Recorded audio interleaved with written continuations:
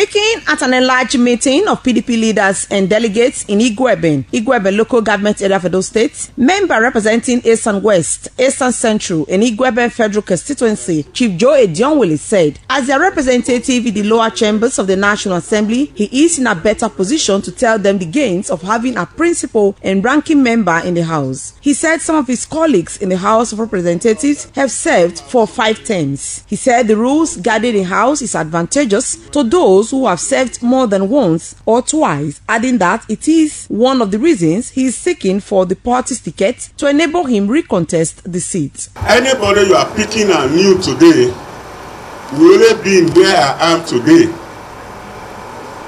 8 years time. Whereas if I'm given the chance today, it will only be 4 years time. The constituency would have profited by being a principal officer and knowing the way.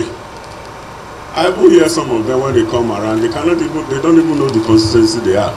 From Igueben local government, Chief Joe Edionwele and his supporters visited the leaders of the party in Irua, Esan Central local government area, where he also informed them of his ambition and the gains of having a ranking member in the House of Representatives. The same thing that happens in the House, the more you stay, the more you have the capacity.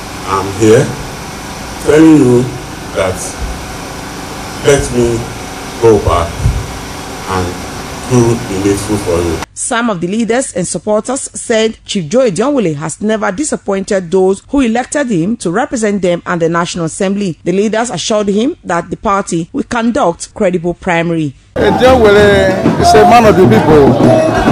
He's a nice man. The least to the highest in Igueben are very happy that Edionwele has spoken the truth. He's a man of the people. He has a good heart. And of course, he's a true party man. We still hope he will do more. We know the good thing he wishes himself will materialize in Jesus' name. Chief Joe Edionwele is a 2-time member of the Federal House of Representatives. Mbiere reporting.